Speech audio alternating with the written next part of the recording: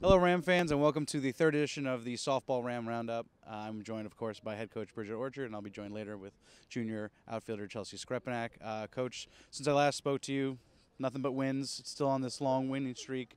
Let me just get your general thoughts the last couple of weekends of play and the team's success. I'm just really proud of them, the way they pulled together. Obviously, we started out really tough. We did that by design to kind of see what they're made of, see if they come back from the failure. And I'm really proud of them, just the way that they're able to come back from losing early on and then kind of going on this stretch and kind of seeing what we really have. And we've gotten so much better from the beginning to the end. We always talk about not how you start, how you finish. So we're coming into the finish. We really hope we can pull it through.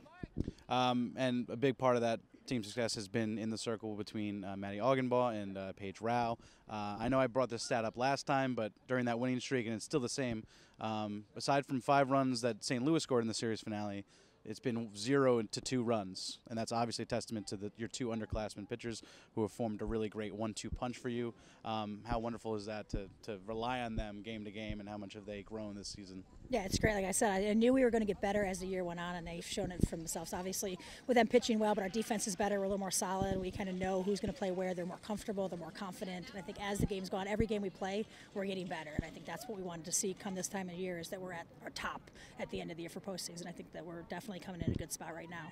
And I wanted to single out on the hitting side. I mean, she's a tremendous fielder too, but Chelsea's grown so much between her underclassmen years, this year leading the team in batting average, flirting with a 400 batting average most recently. What kind of growth have you seen from her between last year, this year, and how she's handling her season this year? I think it's just comfort as well. I think she's confident. She's stepping it up. She's a leader this year. She knows that we're relying on her. So I think she does better when the pressure is on. She does better when she's in that leadership role and kind of having to produce, where in the past, freshman, sophomore year, she had people ahead of her that were kind of getting it done. So I think for her this year, she knows if I don't get it done, it's not getting done. So I think she stepped up and really let in that role, knowing, okay, offensive, they're going to rely on me. I'm in the top of the spot. She's batting 2 for us, and she knows she gets on. I think in one of the games, they intentionally walked Paige, and she got up and hit a home run, and that's just typical Chelsea. If you're going to give her the opportunity or give her the shot, she's going to take advantage of it. I was just going to say, she's the type of person that if you put her in this position and give her that pressure, she'll flourish, right? So last question, big weekend series coming up. Obviously, you've made some statements in conference play, sweeping Dayton on the road, but now you got UMass, last undefeated team in the conference, top 2 teams. How excited are you for this weekend? We're excited. We've had I feel like this is a really long week. We've been practicing every day, just kind of getting ready for it, get ready for the series. They knew this was coming. They knew that we've been practicing. We, kind of played early on, got some tough losses early to prepare for these games coming up. So I think that they're ready and they're more excited to get it done. All right, for sure. Thank you, Coach. Great, thanks. Now I'm joined by junior center fielder Chelsea Skrepenak. Chelsea, thanks for joining me. No problem, Rhino. I've been trying to get you for a couple roundups now. You've been enjoying a really tremendous junior season, so I want to get your thoughts on how it's been going so far. Big leap up from your underclassmen years, and you're leading the team in batting average, having a great season. What's been going on for you? I mean, honestly, we've had team success, so that's always great. I've had that my past 2 years, so this year it's a little bit different to be able to have a big contribution to the team. That always feels really, really good. In terms of my season, I mean, stats are stats. As long as we're winning, that's really all that matters to me. I'm having the same amount of fun as I did the past 2 years, as long as we get that title.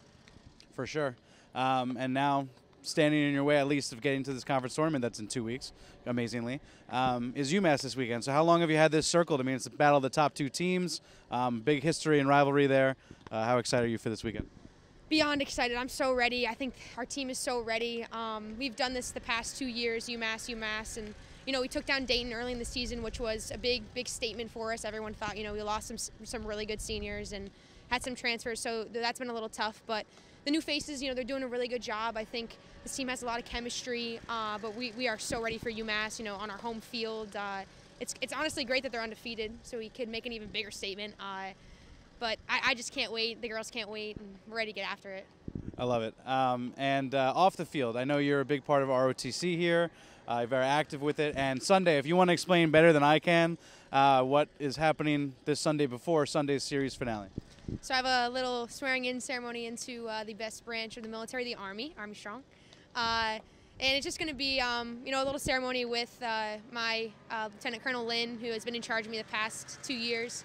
It's going to mean a lot to me just because, as hard as I've worked on the field, and I've worked even harder off the field with ROTC, and, with even Bridget allowing me to do this, it means a lot. So I'm really excited to be able to swear in and, just know that as soon as softball's over, I have, a set career path where I get to serve my country, and no better feeling than that. Awesome. So Sunday, half hour about before first pitch. That's this Sunday's series finale. We'll be honoring her and swearing her in. Thank you. No problem, Rana. That'll do it for this week's edition of the Ram Roundup. Thank you to head coach Bridget Orchard, as always, and Chelsea Skrepenak for joining me this week. Big weekend series coming up against UMass, top 2 teams in the A-10. That Saturday's doubleheader starts at noon, and Sunday's series finale starts at 1 p.m. And come out early to honor Chelsea as she gets sworn into the Army a half hour before first pitch, about 12:30 on Sunday. And Ram fans, if you're going to be here this weekend, you're going to be here the next 2 weekends as well. After that, we host LaSalle to round out the regular season 3-game series the following weekend. And after that, the A-10 championship is here at Bahoshy Field, on Wednesday, May 9th. Stay tuned with everything, all things softball in the A-10 at FordhamSports.com and at Fordham Softball on Twitter. And we hope to see you out here at Bahoshy, and thanks for watching.